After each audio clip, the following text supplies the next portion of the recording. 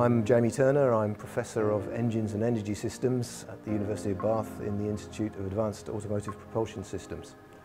I do a lot of research on alternative engine concepts, a lot of research on alternative fuels, and linked very much to that, I do work on decarbonisation of liquid fuels. The sensible thing, as far as I'm concerned, is to pursue all the available options that we have, and that has to include the internal combustion engine.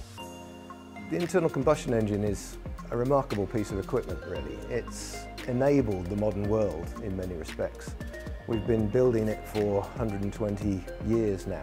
It's affordable because it's made from cheap processes, and it has a cheap energy storage system. We really need to look at things in terms of well to wheels. Above that, we need to move to what's called life cycle analysis, because at that point you bring in the difficulty of getting hold of all of the raw materials and the processes involved with making a car.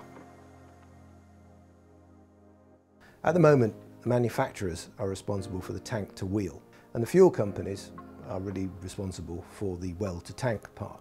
The legislation raised on the car manufacturers is actually very, very severe year on year. We've got to get down to 95 grams of CO2 per kilometre, and that's going to be incredibly difficult using current technology unless we develop new combustion processes.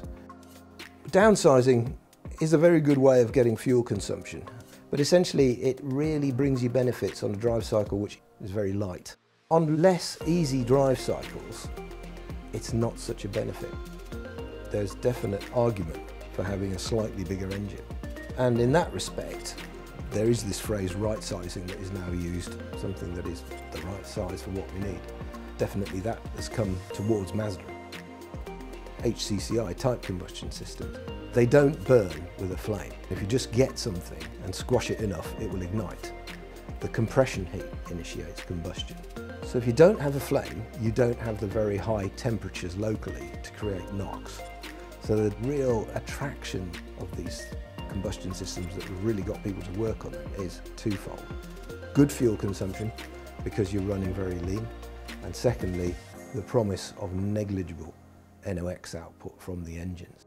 So we've all known that that would be the panacea if you could do it. It's been spectacularly difficult in a four-stroke engine.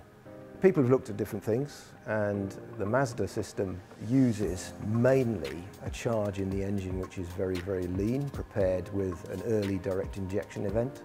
And then towards the end of compression, they inject some more fuel very close to when they want to ignite it, so it's very close to the spark plug.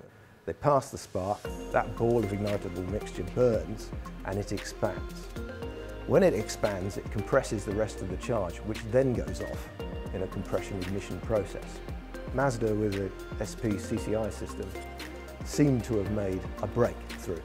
And they've done that by really combining elements of spark ignition with elements of compression ignition. So given that the SP-CCI engine delivers on what Mazda say it does, it's really quite interesting from the perspective of someone who's worked in the industry for a long time.